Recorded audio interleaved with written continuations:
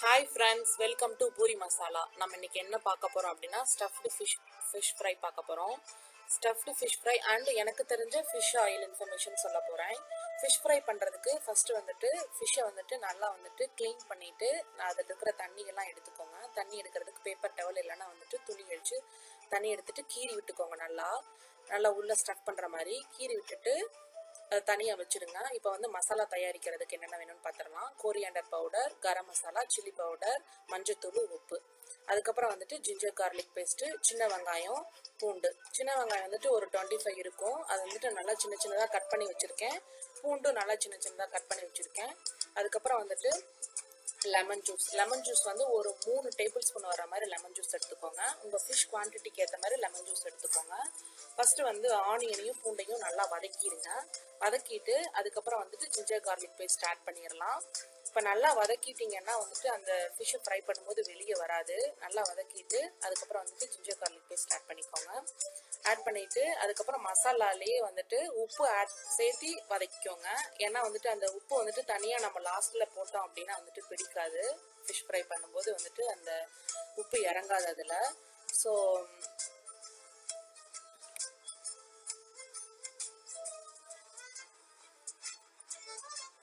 இந்த மசாலாலாம் போட்டுட்டு அதுக்கப்புறம் வந்துட்டு சால்ட் ஆட் பண்ணி நல்லா வதக்கிக்கோங்க.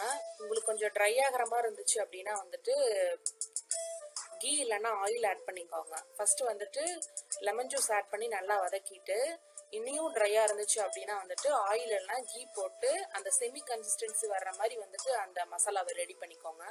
நான் வந்து கொஞ்சம் ட்ரையாக இருந்த மாதிரி இருந்துச்சு, அதனால 2 டேபிள் ஸ்பூன் வந்து கீ ஊற்றிருக்கேன். கீ ஊற்றிட்டு அதுக்கப்புறம் வந்துட்டு நல்லா அதை கிளறி விட்டுட்டு இது வந்து இந்த மசாலா ரெடி ஆயிடுச்சு. மசாலா ரெடி ஆனதுக்கப்புறம் நல்லா வந்துட்டு ஆறட்டும். ஆறுனதுக்கப்புறம் வந்துட்டு அந்த ஃபிஷ்ஷில் ஸ்டஃப் பண்ணிக்கலாம்.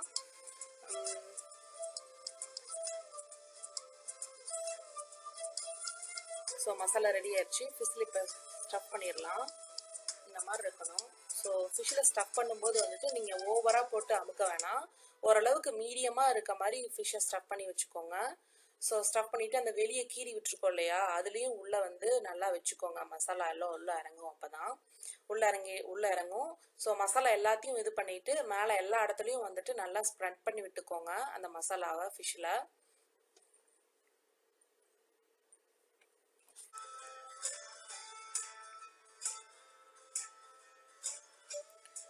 அவ்வளோதாங்க, நம்ம ஸ்டஃப்டு ஃபிஷ் ரெடி ஆயிடுச்சு.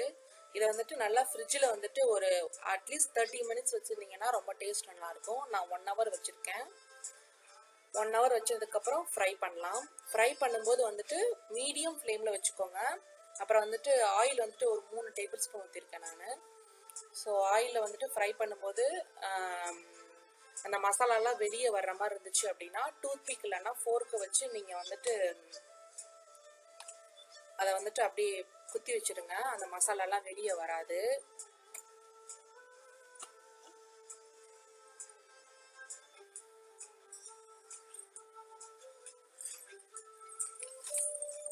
ஒரு சைடு வேகிறதுக்கு ஒரு 7 to 8 மினிட்ஸ் ஆகும். கரெக்டாக நான் டைம் பார்த்து தான் 7 மினிட்ஸில் கரெக்டாக திருப்பிட்டேன். ஸோ இந்த மாதிரி ஃபோர்க்கில் குத்தி வச்சிங்கன்னா அந்த மசாலா வெளியே வராது. லைட்டாக வெளியே வந்தாலும் அந்த ஆயில் அது ஃப்ரை ஆகும்போது நல்லாயிருக்கும் அந்த டேஸ்ட்டு. ஸோ இந்த மாதிரி ஒரு டைம் நீங்கள் வந்து ஸ்டஃப்டு ஃபிஷ் ஃப்ரை பண்ணி பாருங்கள். முழு ஃபிஷ் கிடச்சிதுன்னா இந்த மாதிரி ட்ரை பண்ணுங்கள், ரொம்ப நல்லாயிருக்கும். ஒரு சைடு வேக வச்சுட்டு திருப்பி இன்னொரு சைடு ஒரு 7 to 8 மினிட்ஸ் வேக வச்சுட்டிங்கன்னா அவ்வளோதான், நம்ம ஃபிஷ் ஃப்ரை ரெடி ஆயிரும்.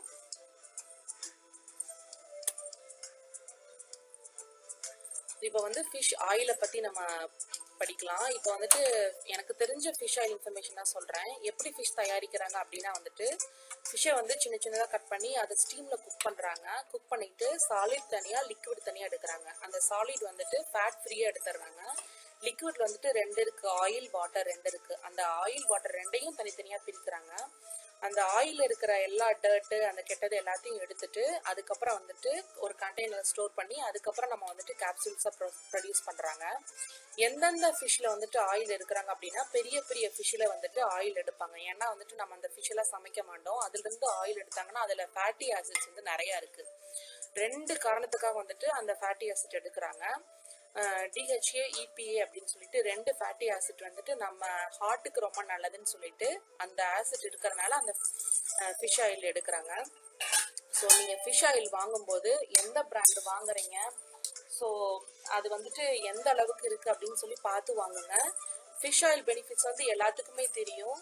அது வந்து ஃபேட் பர்ன் பண்ணும், ஹார்ட்டுக்கு ரொம்ப நல்லது, அது வந்துட்டு இம்யூன் சிஸ்டத்துக்கு ரொம்ப நல்லது அப்படின்னு சொல்லிட்டு. ஸோ எனக்கு தெரிஞ்ச ஃபிஷ் ஆயில் இன்ஃபர்மேஷன் எல்லாத்தையும் சொல்லிட்டேன்.